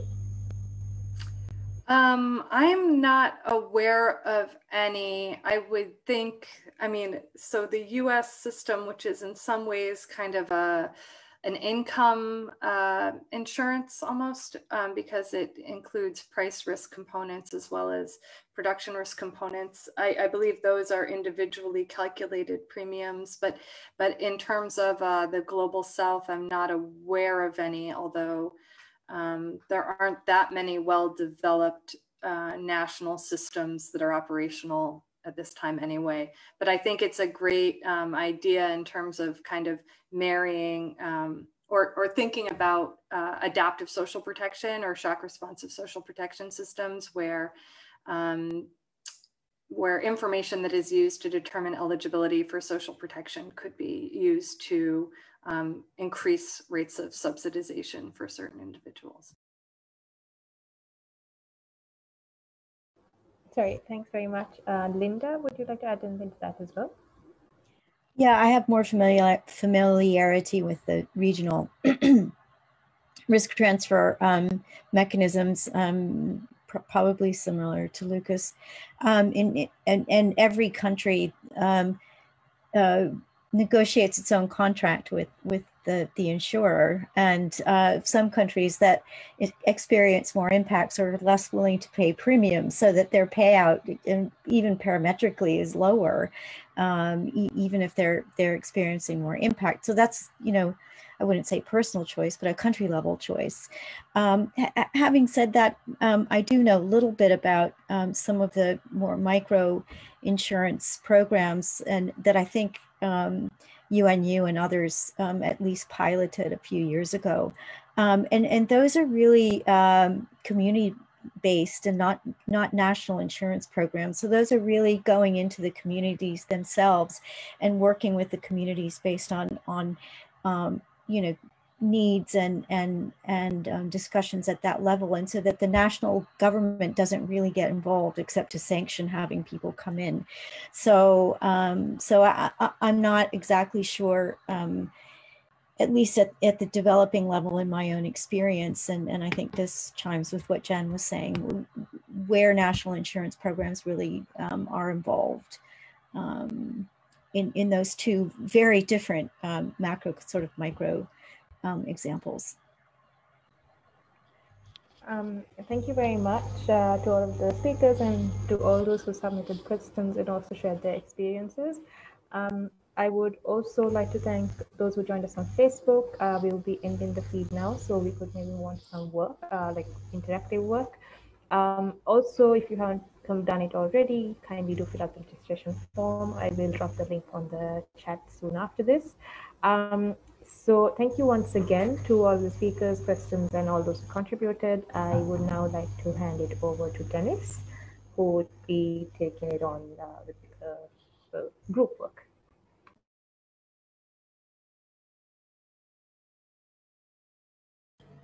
Yeah, thank you very much. And thank you also from my side to all speakers and like the people who asked questions. I think we had a very good discussion so far. Now we would like to open the floor to anyone else who wants to contribute, not a question, but an example from their work and experience, any input to the questions that are on the Miro board, or anything that really relates to the topic of how we can have insurance schemes that are inclusive and participatory and address the needs of vulnerable communities, of all members of the communities also. And on the micro, meso, or macro level, whichever kind of work you're doing in whichever country. We have a lot of people here from all over the world. So yeah, I would like to open the floor and ask anyone. Of course, also the speakers are very welcome to contribute more, but also anyone else, just unmute yourself and contribute anything. I will maybe check in with the Miro bot, which I think has been populated quite a bit. Seems to be working now. So we have a lot of input for the first and third question, not so much for the second one. Do we have? Maybe you can all have a look at that, but again, the floor is open. Anyone who would want to add anything from your work, now would be the time.